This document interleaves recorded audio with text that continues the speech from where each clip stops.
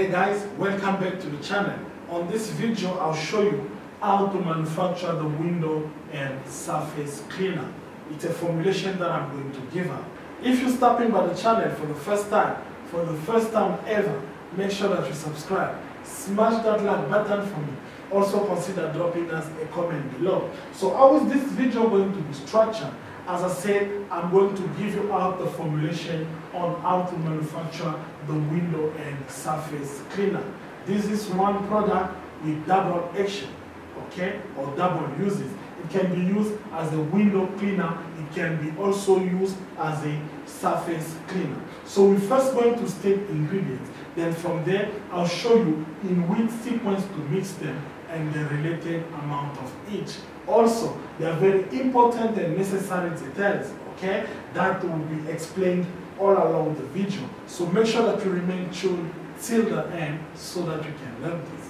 Let's start by stating ingredients, okay? What are the ingredients that you need to manufacture the window and surface cleaner? The ingredients are, we do have water, the MP called LX28, we do have IPA, that simply stands for isopropyl alcohol. We do have the propylene glycol.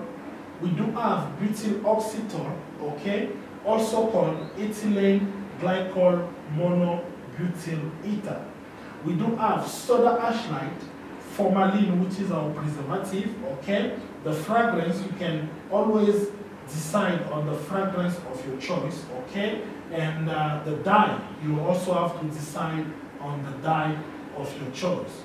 That's it. These are the ingredients that you need to manufacture the window and surface cleaner, okay? But please, you need to note that while manufacturing this product, you need to consider to adjust the pH to about 11 to 12, okay? To obtain a quality product. Why? Simply because this product performs very well when it has a pH of around 11 to 12. That's it. Now, let us consider making or manufacturing 100 liters of window and surface cleaner, okay? For you to manufacture 100 liters of window and surface cleaner, what do you need? Water. Water should be 90.75% of the total volume, okay? Out of the 100 liters that we manufacture, we're going to need 90.75 liters of water. That's it. The next ingredient, MP called LX28. This should be 2% of the total volume, okay? This is actually done by volume. Out of the 100 liters that we manufacture, we need to consider 2 liters of MP called LX28.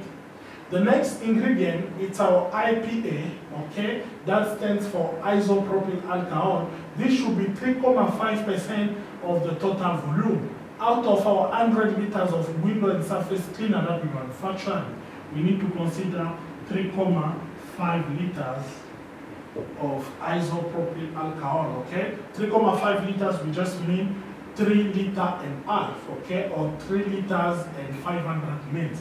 You need to get used to this. That's it. Then the next ingredient is propylene glycol. This should be 0.25% of the total volume. Out of the 100 liters of window and surface cleaner that we manufacture, we need to consider 250 mils of propylene glycol. That's it. The next ingredient is butyl oxytol, okay? As we said, also called ethylene glycol monobutyl ether. This should be 1% of the total volume. Out of our 100 liters that we manufacture, we need to consider 1 liter of butyl oxytol. That's it.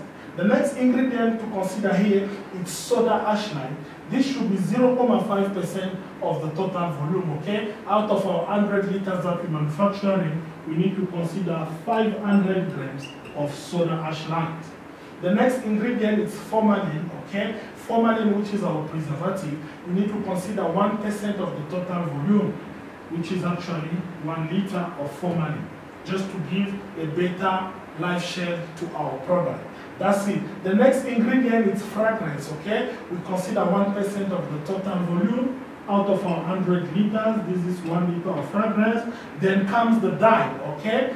Dye, we say QS, which simply means quantity sufficient. Remember that you need to put the dye according to the appearance that you want to give to your product, okay? That's it. By doing this, you actually obtain 100 liters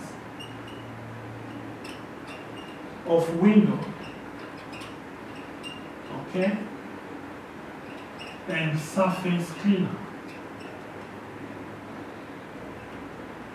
That's it. Thank you guys for watching, okay? Make sure that you subscribe to the channel. As I always say that there is a lot to learn from here, trust me. And I want you to be part of this learning journey. Why not? This will actually add value to yourself. Make sure that you like our videos. Share them. Also consider suggesting the channel to people you know with the interest of learning. Thank you guys for watching. Make sure that you subscribe and see you on the next video.